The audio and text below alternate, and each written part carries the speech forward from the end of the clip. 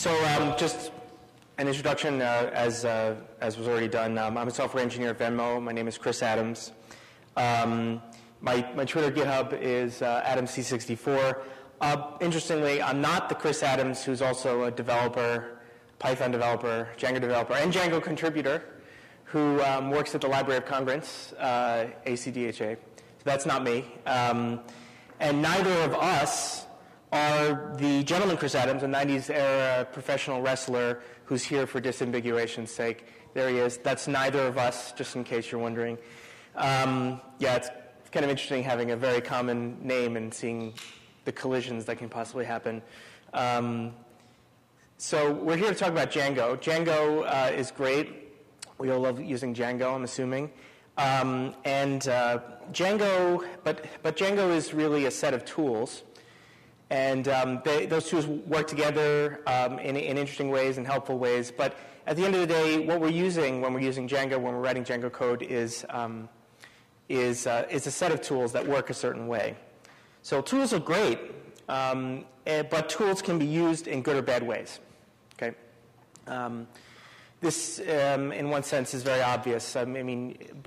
But when you're actually getting into things, it might not be so obvious to you when you're using them, especially for the first time. So the Django ORM is one of the tools that Django provides to us. It's an object relational model, easy wrapper over SQL queries, which used to be much more tedious to be writing. So one thing to remember is that whenever we're using a tool, especially a new tool, is we should manage our own expectations for tools. So many people approach a new tool with a broad set of expectations as to what they think the tool will do for them. However, this may have little correlation with what the project actually has implemented. So this is just kind of a long way of saying that tools can be misused, especially if you're new to them. So, as amazing as it would be if they did, unicorns don't exist. Tools are not really perfect. They never can be perfect in this imperfect world. So we have to really understand them and not deceive ourselves, especially when encountering new tools, that this tool is the one panacea that's going to really get everything. It's going to understand me. It's going to know me. It's really going to, I'm going to be understood by this tool that I'm using. Actually, that's not true. It's your responsibility to understand the tool and to use it correctly. So Django ORM, among other things you could say about it, is an abstraction layer. So not only is it a tool, but it's an abstraction layer. Abstraction layers are great because they take us away from messy details, but also risky for the same reason. They take us away from messy details. Same reason. Okay. So we don't have to do many things that we used to have to do before because we have the ORM. But we might forget or not understand that the ORM's doing things that we don't expect it to do. So don't forget, you're far from the ground when using the ORM. You have the ORM API itself. You have Django's implementation. You have Python. Maybe you misunderstand some way about how dictionaries or keyword arguments work. You have lots of layers when you're using the ORM, and then you have the SQL itself, and you have your specific database backend, which might have its own quirks. Might manage indexes in a particular way. Might do things slightly differently. Load things from return results from cache that you're not expecting. Things and that depends on your configuration. So you have a lot of layers here.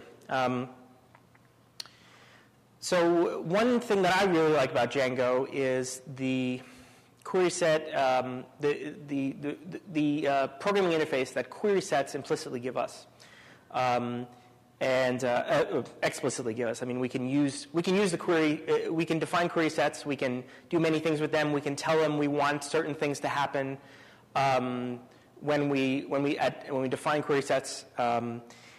So query sets have two features that's worth keeping in mind when you're thinking about them. One is that query sets are lazy, and the other is query sets are immutable. So this is a review for people who might know this already. So what do these terms mean? Lazy means that a query set doesn't evaluate until it needs to. So many people, don't get really don't realize this. And when you do realize it, it's a great aha moment because you're realizing what's going on behind the hood. When you define a query set, model.objects.all, what you're doing is you're defining an instruction, which is deferred. It doesn't get executed until it needs to. And there's certain cases when it does execute, and many cases where it doesn't execute. Query sets are also immutable, which means that if you chain them together, you say, I have a query set, and then I say .filter. What's returned from that operation is a brand new query set. However, that new query set, in as much as possible, inherits all the features and the properties that you wanted of your old query set. So you can chain filters together. You return a query set, you apply conditional, have another filter that only happens in the case of that conditional. You can do all sorts of things. And every time the query sets are returning, and you're getting a new one. So you don't have to worry about the references to the old query set. You can store one, return one to another, send one to another function. So query sets are always new. And so the quick examples here. Each of these operations returns a new query set and does not actually hit the database. So worth keeping in mind that what's not happening, and it's the same level as what is happening. These, however, are situations where query sets are evaluated. There are a few of them. They're in the Django documentation. These are just a sample of 3. There are other ones also. Query sets are evaluated when you make a list out of them, when you use an index or range operator, and when you iterate over them. But the interesting thing to think about here is that you can define a query set very, very early in your view function. It's only at the for loop, for example, in the third case here, that the query set is actually evaluated. The SQL is sent to the database server. So anyway, the things to keep in mind when dealing with query sets. Okay. So I want to highlight some patterns which are problematic. And oftentimes people don't even know that the pattern is problematic because they're really doing things that look very straightforward. I'm writing my view function. Everything looks great. I mean, everything looks very straightforward. It looks like I'm using the query sets the way I'm expected to. But actually, when I understand what's going on, certain things, it's easy to miss. So let me kind of point these out here. So we have a sample app, which is a blog app, kind of boilerplate. And I've taken away various other attributes to these models. These are just the relations between the models. And one of the features of Django model objects is that when I act, I'll just go through the example so we can say. So we have basically blog post and a comment on a post, submitter, which is foreign key to the user model, post, which has foreign key back to the blog, so you're posting on a blog, and likers, many of the people who like that post, okay. And comments on the post, which are done by a particular user, and the foreign key back to the post that they're the comment on. Pretty basic model, pretty straightforward. And so here's a view, which can be used to just generate a list of the blogs that are on the site. Maybe this is a management view or something like that. Looks really simple. Here's the template that renders that view. Looks really simple. We have a reference to the blog detail page. We put the blog name there, and we say submitted by the person who submitted it. Right? Very simple. This seems like just home run, like really easy thing to write. The push it to production, get this thing working, and it generates something like this. Okay, as would be expected. All right, so. And now I just want to talk about the detail view for a little bit. The detail view is a way of seeing a particular blog, and I get the blog or 404 if the blog doesn't exist. I request the posts that are for that blog, and then I render that the blog detail HTML. This is a little bit more complicated because there's a lot of different features that maybe my users want to see. They want to see who likes the blog. They want to see the comments that are on the blog. And so this is a little bit more complex. And it generates something like this. Okay, I just used some sample lorem ipsum generator. So, we have comments, we have people who liked it. Okay, so this looks a little bit more complex in terms of how this is generated. So now, as Django developers, we're left thinking, okay, I've done my job, right? I've gotten something out. I've completed the work, right? It works, right? But really, at the end of the day, as I said, the Django ORM is a tool, and the tool is functioning a certain way. One of the main interfaces that we have towards our data is through the SQL query language. And Django's generating, the ORM is generating SQL. So how do we find out what SQL is being generated in a particular view? And the problem is, if you can't measure it, you never know if there are problems, right? How do you know? There's information lacking, and we can theorize based on what we think it's doing, right? This magical, I know what the ORM's doing. It's just super easy. I'm using .all, so it's doing my query there, right? No, it's not. There's lots of false assumptions we can make. So really, in general, and this goes not just for Django, it goes for most tools and most technology, you need to measure, and you need to get an actual printout or a display and transparency into how the tool is functioning and what it's doing, and as precise as possible. The more information you can get here, the more power you have as a developer. And I think everyone would agree with me here. So how do we get this information? We can't be naive with our tools. How do we get this information? Well, one really, really cool project is the django-debug-toolbar. If you're not using it, I highly recommend you use it, or have some way of getting information that's equivalent to the kind of things that this provides out of the box. So I'm not going to go over how to install it. They have good documentation. You can do that. It's relatively straightforward. So let's use the Django-debug-toolbar to take a look at our pages. So first we'll take a look at the blog list page. So here's our blog list, and notice that one of the cool things that the Django-debug-toolbar is, it gives us a panel, which is, it basically injects HTML, JavaScript into the page, and also the data about the execution of the page. And it gives us these tabs that we can click on. So we can get information about, the timing that it took to generate the HTML, details about the settings, the HTTP headers, the request object. Okay, these are, I could speak for a long time about each of them. I'm going to focus for this talk on the SQL.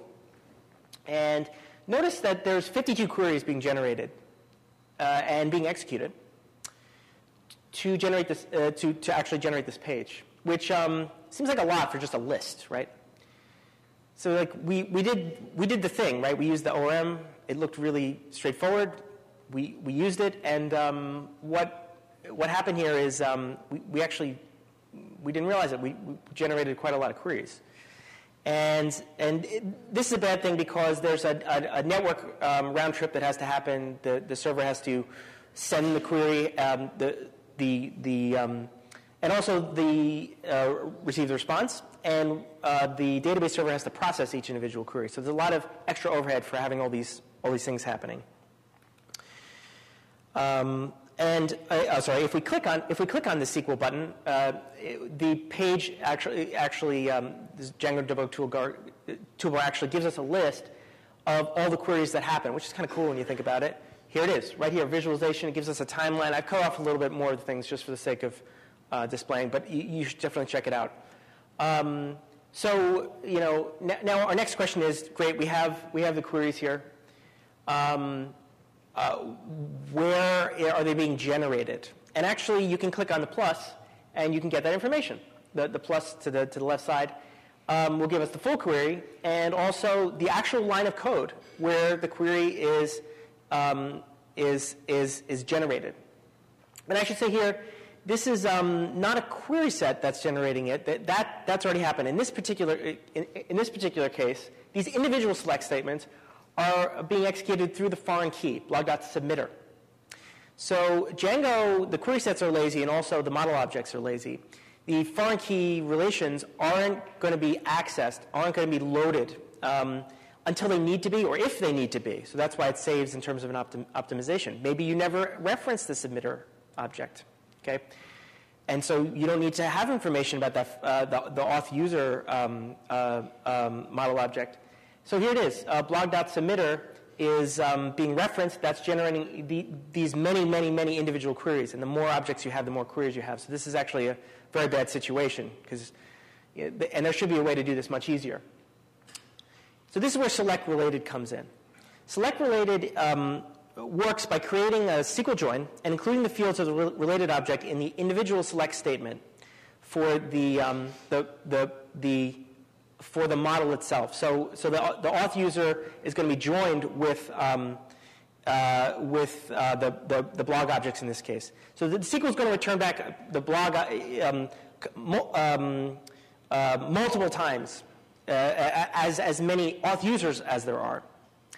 And you think, well, is this bad? Well, it's actually much more efficient because you're batching it, you're doing it in one shot, and so there's only one network back and forth to get that information. So it's actually much better, much fewer queries.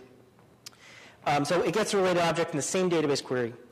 And however, to avoid much larger result set that result from many relationships, so like a many-to-many field as opposed to a foreign key, or maybe a reverse foreign key where you're getting the opposite side of the relation, select related won't handle those cases. It'll just handle. Think of it in terms of foreign keys and one-to-one fields. It's helpful, and when you're going to be iterating over them in a loop. So here we use select related. We tell it we want to select the submitter and of the blogs, and you can have commas and have multiple fields which it will join together and get all that information. And so now we do it, and notice two queries, and there they are. Okay, and notice the inner join on the query. So. We've just completely reduced the number of queries, and even if we have much more users and much more blogs, this isn't going to increase. Just going to be two queries. So this is really great optimization, a great tool, especially when you're using loops. All right, the blog detail page now is a little bit more difficult. So now notice we start with 44 queries, and if we take a look at the queries in this case, it's a lot less straightforward, right? You don't just have a list. And what I usually do is I start from the top, open my code, and I actually go down and see where these things are being invoked, and I just try to be intelligent, try to identify patterns. Patterns are good. The same things happening over and over again. Might be a group of things happening over and over again. And in this case, I'm just going to reveal it for you here. The patterns that you identify if you take a look at these things are that there is a submitter foreign key being accessed on the comment. Okay, so now we're talking about comments that are being generated and who submitted that comment. And there's also a query on the likers attribute, which is, if you remember, is a many-to-many relation. There's people who like the post. So we have comment.submitter and post likers. So prefetch related is an optimization that's used for this case. And instead of using an inner join, what Django is going to do is going to prefetch those relations, those many-to-many relations, and then it's going to do the operation we expect of our model, and it's going to join them in Python. And that's actually more efficient than having the database do it for you. So there's a reason why select related doesn't do this by default. Prefetch related is going to prefetch those many relations because it could just result in a massive result set. So it's much better to use it this way. So you remember prefetch related is for many relation that has many related members. It does a separate lookup for each relationship, does the joining in Python, and it allows it to this allows it to prefetch many-to-many and many-to-one objects in addition to the foreign key and one-to-one that is in the select related helps you manage. And it also supports generic relation, generic foreign key. I don't know what version of Django that is, that it does support that. I would check that, but you can use it for those kinds of things. So we put it in here. You can use double underscore syntax, and in this case, this is the most efficient set of arguments that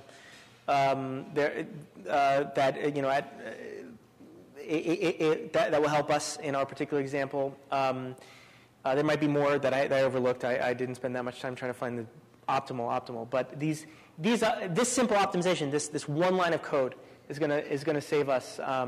So if you see, it's going to prefetch through the comments table and get the submitter. And it's also going to have the comments information, which is going to be helpful for us. It's going to implicitly do that, and it's going to select the likers. And one line, and we're done. We only have 7 queries now. I'm sure you can get this even smaller.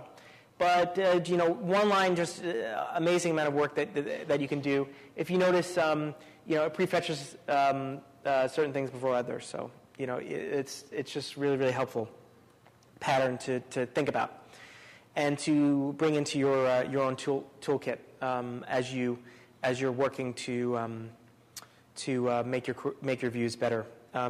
So in summary, the query set API method, select related and prefetch related, automate some of these best practices to avoid extra queries in views and in templates.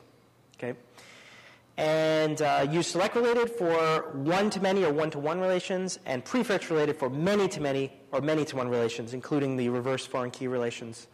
Yeah, that's basically it. So thanks. This is pretty straightforward. I hope this will allow you to start using these tools more effectively. I have a code on GitHub, so please clone it. And yeah, thank you very much.